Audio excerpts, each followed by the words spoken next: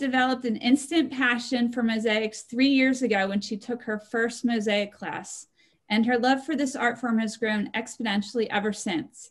As a physician, she immediately recognized and personally experienced the calming and healing effects that creating mosaics can provide both to healthy individuals and to those in need of healing. Susan is truly a mosaic enthusiast who has taken several classes in different mosaic techniques over the past 3 years and has begun sharing her love for mosaics with others by teaching classes in different mosaic techniques last year. She loved creating mixed media mosaics using different types of glass and other materials to create unusual mosaic effects. Today, she'll be talking about the use of Frit and ApoxySculpt to add texture and dimension to her mosaic creations. And she's looking forward to sharing this with everybody. Thank you. Hi, everyone. My name is Susan Allen, and I wanted to tell you that I have a helper. This is Bentley. So I'm not sure what he's going to be contributing, but he's keeping my lap really warm. All right. I am going to be sharing my screen with you, so give me just a second. And I think we're going here. Hold on. While you're doing that, Susan, I want to invite everybody to take a moment and, during the meeting and just chat in where you're here from. So I know Solly's here from the West Coast, so he probably gets the vote for the furthest. But you never know. Carol might be up in Massachusetts. Carol Helmsley, she kind of looks like it anyway. Yep. So yeah, just chat in where you're here from. As you're kind of when you have a second, so we can hear about that. All right, Susan, back to you. Okay, so I am going to be going through a slide set to teach you a little bit about using ApoxySculpt and Frit in mosaics. This is something that I just kind of learned on my own by trial and error. And when I had my first success with it, I fell in love with this technique.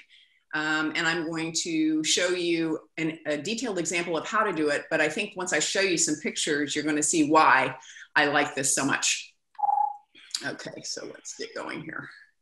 Okay, so by way of overview, I'm going to give you a little bit of background on both of these products, ApoxySculpt and Frit. We're going to talk about what they are, why you would use them in a mosaic, where you purchase them, and how much they cost. And then I'm going to talk to you about some very important things to remember about using them successfully in a mosaic.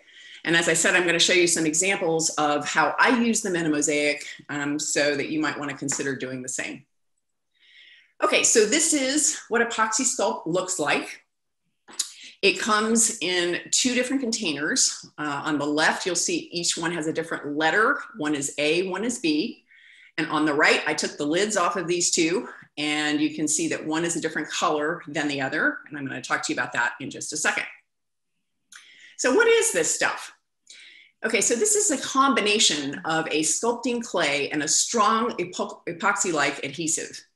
It's made by a company called Aves Studio, and it can be purchased either from them or on Amazon.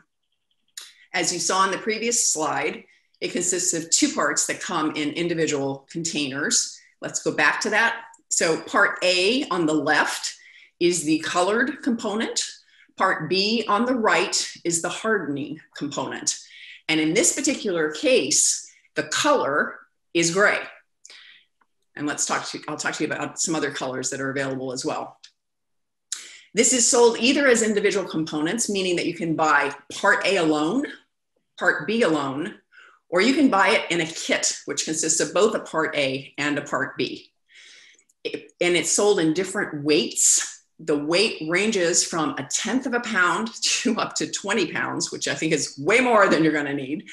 And I have personally found that the 1-pound kits are sufficient to use for several small to medium-sized mosaic projects when you are using ApoxySculpt as an adhesive for Frit.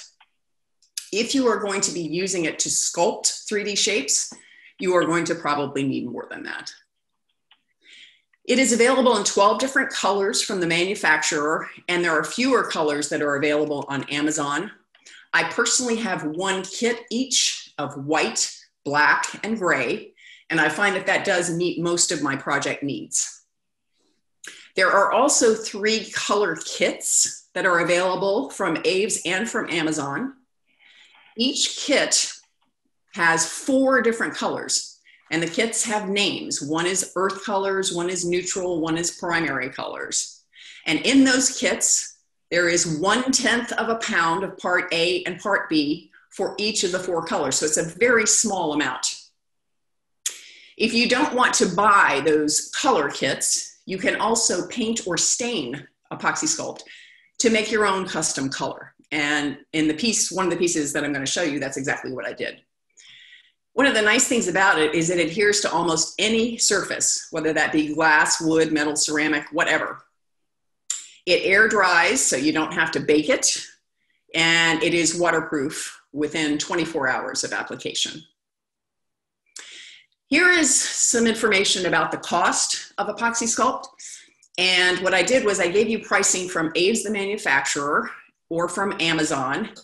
Aves provides free shipping for its product, and it also has a greater variety of weights of this product that you can buy. Amazon primarily sells it in 3 weights, 1/4 pound, 1 pound, and 4 pounds. And I just put stars by the 1 pound product because that's the one that I use the most. And you can see there that from Aves, it's about $20 for 1 pound. Amazon is a little bit more, $5 more. But they usually can get it to you a little bit quicker if you're trying to get something finished in a hurry. Okay, so what are some important things for you to remember? It is very, very important that you follow the mixing directions with this product carefully. You want to use gloves when you are mixing it by hand because this is part epoxy, so you don't want this on your fingers. You're going to use separate tools. I personally use popsicle sticks for parts A and parts B, and you're going to scoop an equal amount of each from their container, and you're going to mix it by hand. The bolded text on here is one of the most important things for you to remember when you're going to use this product, and that is you want to make sure that you mix or knead this for 2 minutes. So when I get it in my hands, I tell Siri, set a timer for 2 minutes. This ensures that both of the components are mixed, and it allows the chemical reaction that needs to occur between the hardening agent and the coloring agent to be completed and ensure maximum adhesive effect. If you are going to be using it as a sculpting material, after the 2 minutes has passed, you need to let it rest for about 5 to 10 minutes so that you reduce the stickiness, which enables you to shape it easier and carve it easier. But if you are using it the way that I have used it, which is as an adhesive, I immediately begin filling whatever the space is that I want to fill, and I shape it as needed.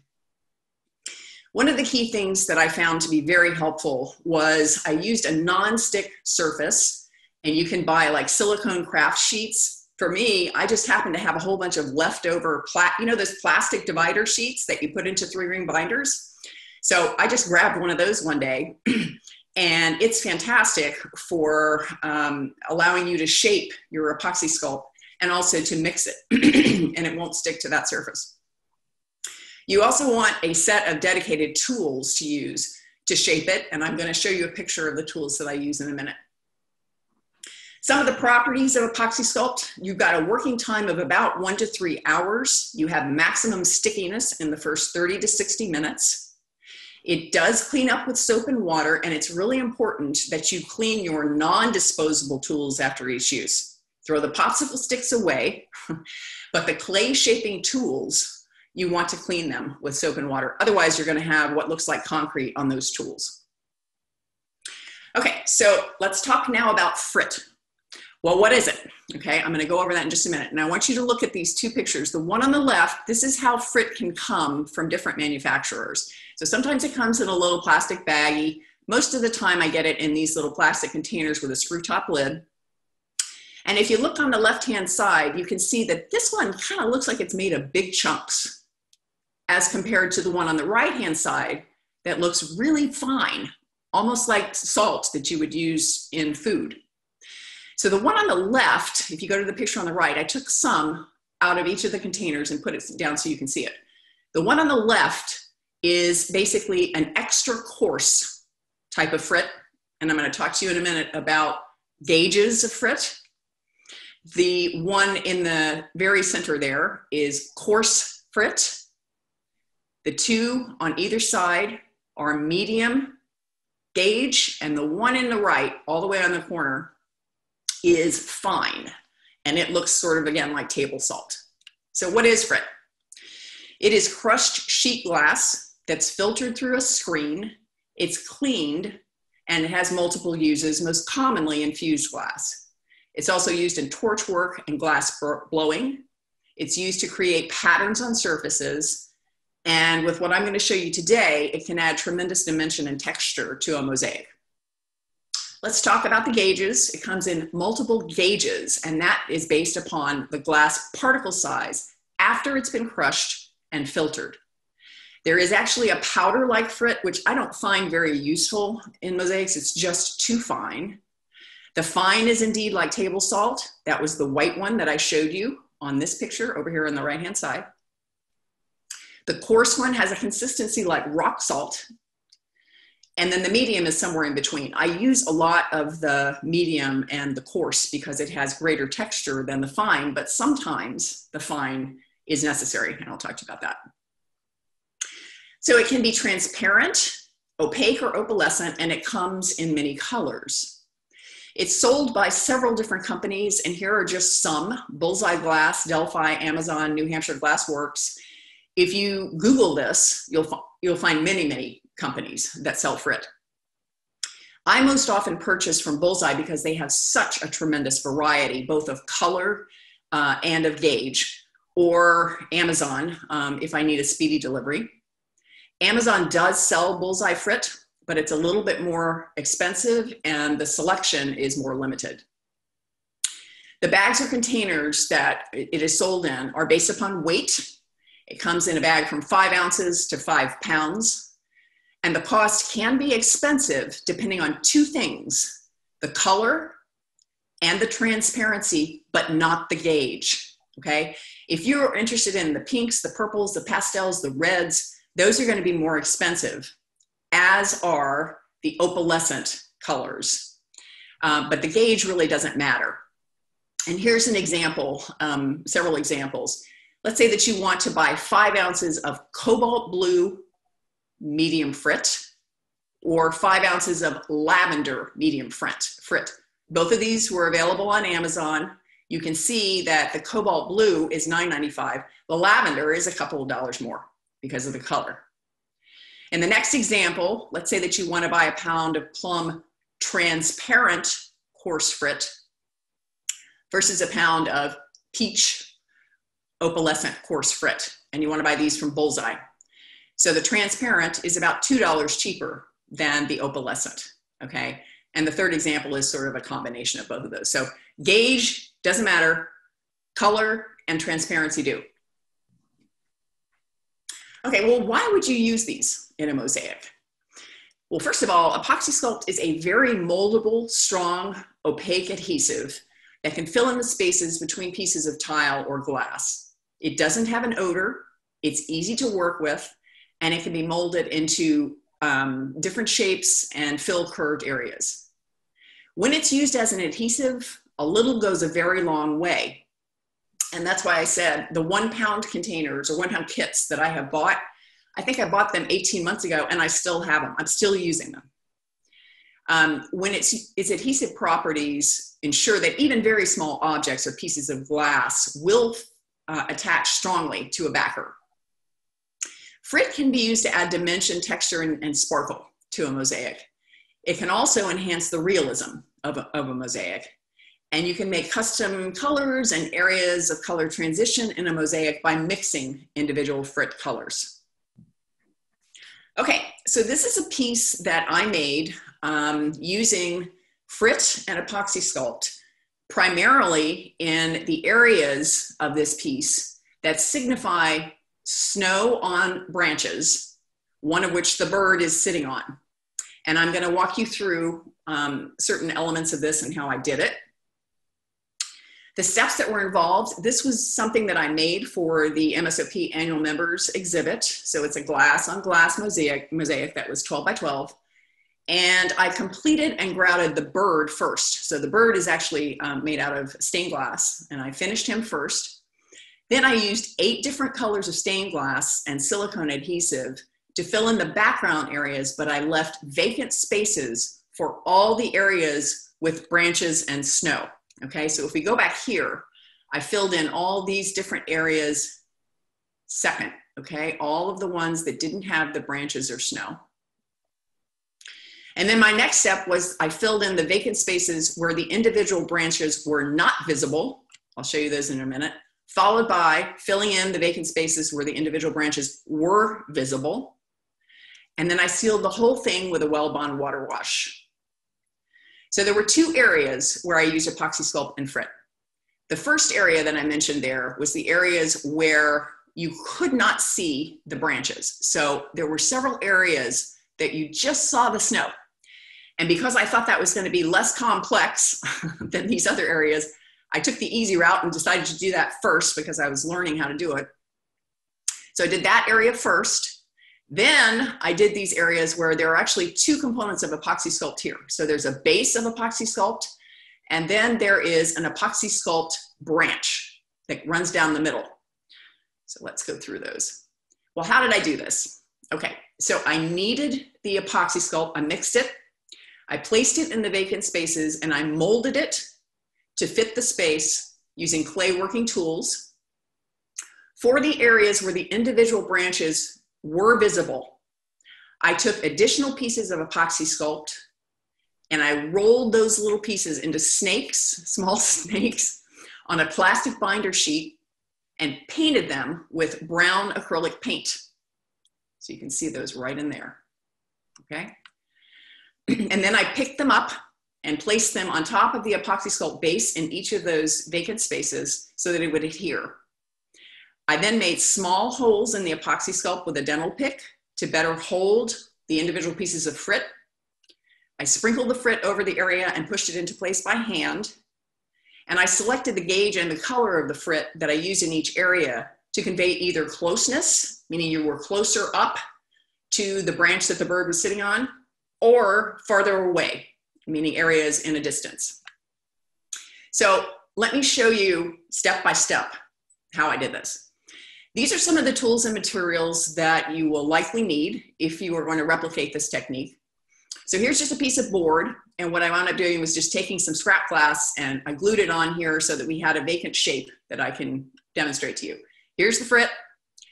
These are the tools that I used to work the ApoxySculpt, as I'm going to show you in just a minute.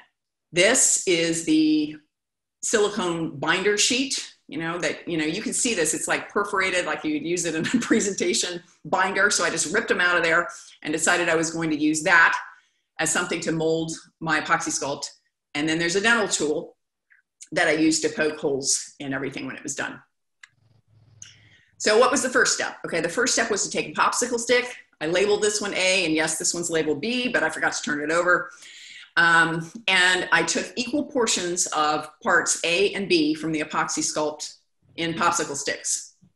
I then put those 2 pieces together in a gloved hand, and I started mashing them and kneading them. And I did that for 2 minutes. And at the end, you wind up with something that looks like a silly putty. And it's very dense, like a silly putty would be. I then took that material and I shaped it and placed it in the vacant space that I wanted to fill with the ApoxySculpt.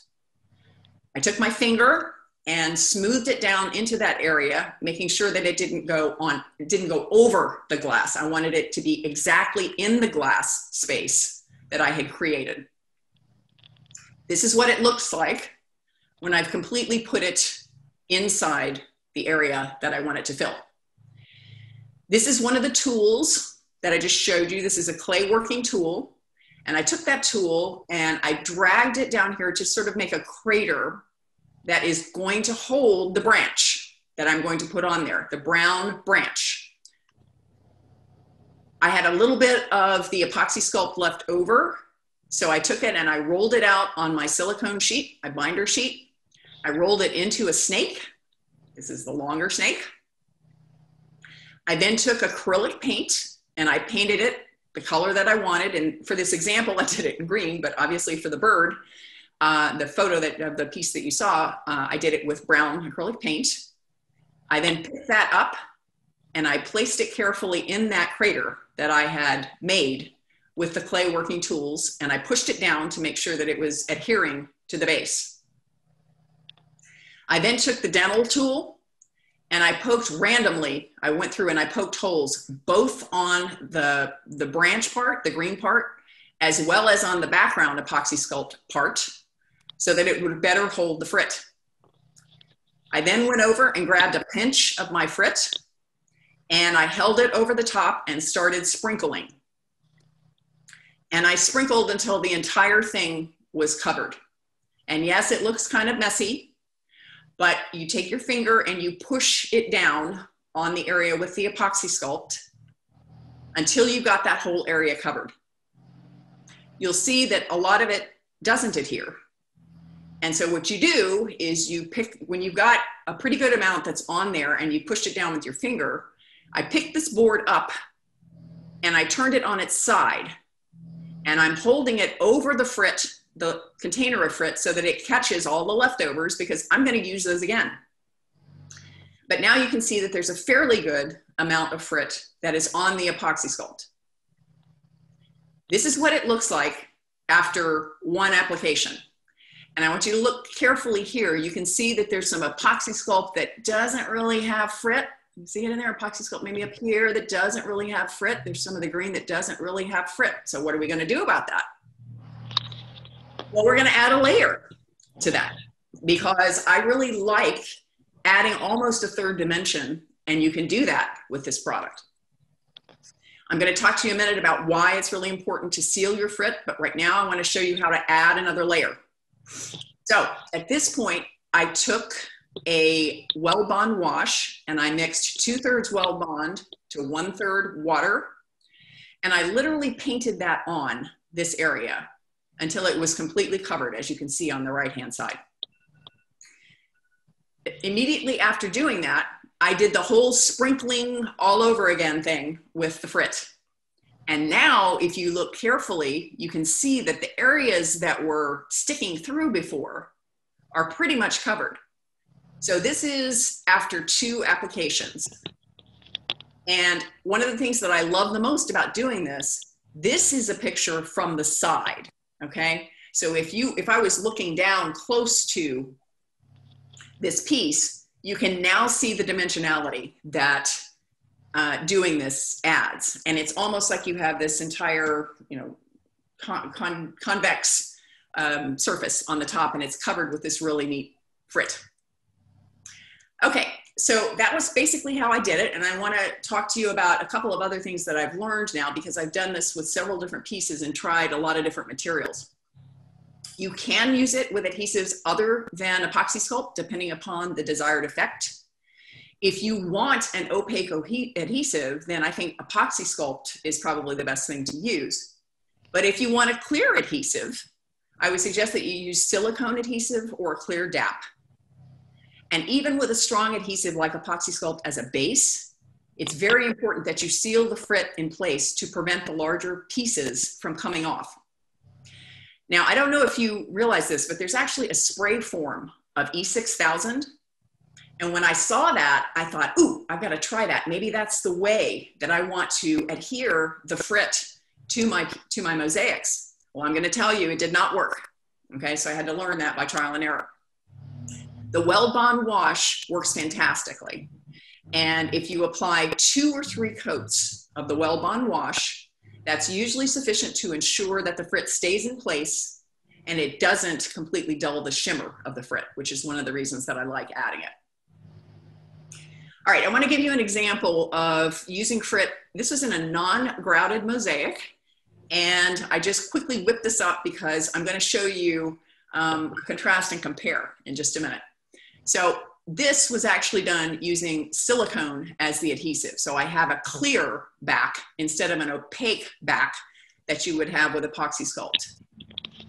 And this is a comparison. I did the same design because I want you to see the difference. This is sort of your classic mosaic over here. Both of these are non-grouted. And then this, you have to decide, do you want to frit or not frit?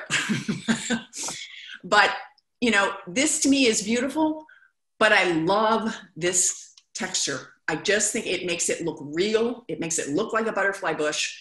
And so I'm starting to use frit more and more in my pieces. This is another example that I had done here. This was a mixed media piece that I did, and I wanted to mimic the ocean floor. So what I did here was I mixed 3 different colors of coarse frit.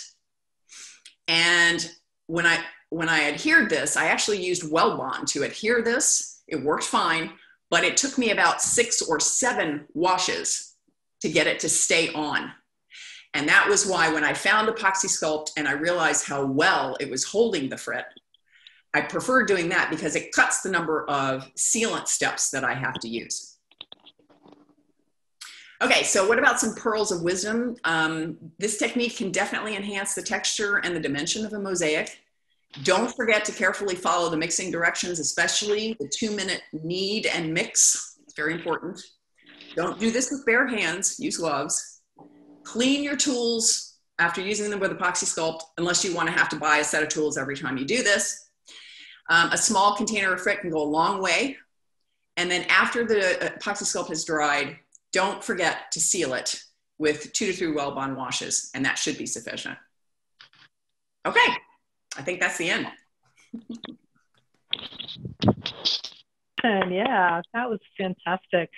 I love that we get to get into the nitty gritty, even when we're like so far away from each other. So you got, I'm just going to let you know, you got a couple people like saying beautiful, beautiful, beautiful work. And then you have a couple questions. So let's see. Oh, okay. So this was my question. Is it okay to work without gloves once the 2 parts are combined? And it sounds like you're saying probably not ideal. Do it. No, not ideal. Okay. All righty. From Carol Tinkelman, can you put the ApoxySculpt directly on the wood? It is directly on the wood. Okay. It's directly Carol, on the wood. Does that answer your question, Carol? So you put a base of ApoxySculpt directly on the wood, and then you made your branches. Correct. Well, why can't you just make your branches and put them directly on the wood? You certainly could, but the picture that I was working from, it actually had what looked to me like areas of different colors of snow along and attached to each branch. So with some of those, what I was doing was I was using the base of ApoxySculpt and a different color of frit to mimic either gray, meaning there was less light on the white snow, or almost a brown in the background. So it was capturing the area where the snow was hanging off the branches. Okay. Does that help? Okay. So you were doing it for creative ideas, not necessarily, and Not also to adhere the branch, correct. yeah, and also it raises it up a little bit. Yes, it does. Yeah, It does. okay, thank you. Mm-hmm. Another question, what if you want to use frit for an outside piece? What can you seal it with? So can you use frit outside, and what can you seal it with? Boy, I haven't made a piece for outside. I think my concern with that might be any of the adhesives. I'll have to do some experimenting on this. Any of the adhesives, like if you were to use a silicone adhesive or a DAP, I don't think you can put that on top of the frit because it's basically going to lose the beautiful texture that you like. You certainly could put down a bed of silicone adhesive, push the frit into it, but you're going to have to realize you will lose some of the dimensionality because it'll have to be all the way pushed into that adhesive if you're going to take it outside. So I don't know that yet because I haven't made a piece for outdoors. That's next. Can you make your own frit? You know, it's interesting. I actually found a YouTube video of a guy making his own frit. And he took a blender, a household blender, and he took stained glass, broke it up with a hammer, put it in the blender and blended it. But you kill off your blender after about 10 times. You have to replace the blades of the blender, but it can be done. And then he had several different sizes of screens that had different filters on them. And he stacked one on top of the other so that the biggest pieces of glass stayed on the top, and then the mediums went through, and then the smalls went through, and then the powder went all the way to the bottom. Wow. So it is possible to do it, but I just don't know if I'd want to replace the blades in my blender, you know, every few weeks or something. Wow, that's cool though. Mm-hmm. Does the paint produce the adhesive properties? Does the paint produce the adhesive properties? Reduce. Oh, reduce. Not produce. Yeah. I did not find that. I did not find that at all. No. And I was a little worried about it because I thought it might act kind of as a sealant. But I think the fact that if you do what I did, which is you take your finger and you push it down gently on that piece, the pieces of frit will actually go into the painted pieces. And I didn't have any problem with them falling off of one area versus a painted versus a non-painted area. Okay. So after painting with the acrylic paint, then transferring it to the ApoxySculpt layer, is the paint still wet or is it dried at that point in the process? No, I did it immediately. I wanted to keep it as wet as possible. Right. So I made the little snakes, painted them, and I immediately picked them up. So I did one at a time. I did one branch at a time. I didn't make a whole bunch of those little snakes and paint them and let them sit there. No, I did one at a time so that I could ensure that the ApoxySculpt was really sticky and that the paint was wet when I put it down. Okay. This is from April. I use straight well bond with Frit. Why do you feel it is better to use a wash? I just found that it applies easier and it doesn't pick the loose pieces of frit up when you're trying to paint over it. There are going to be some that don't adhere. And for me, if I just put the plain ApoxySculpt down there, I found that it picked up more of the loose pieces than the wash did. All right. What about pushing the frit into E6000 instead of the epoxy? Yeah, I haven't tried E6000 for this. It's something that I used to use when I made collage or other things, but I don't use it a whole lot in mosaics. The only thing I tried was that spray, and I did not find that was helpful. So you'd have to try that one on your own and see if it works. And finally, April mentions E6000 is very toxic. Cynthia, thank you. Cindy is saying, may not be safe to make your own frit, like watch it on YouTube, but don't do it at home. Breathing in small particles of glass may be bad for the lungs, probably. That makes a lot of sense. So in addition to ruining your blender, it could in fact ruin your lungs. Thank you, Cindy. All right, what a fantastic presentation. Great. Yeah. It was a pleasure. Yeah.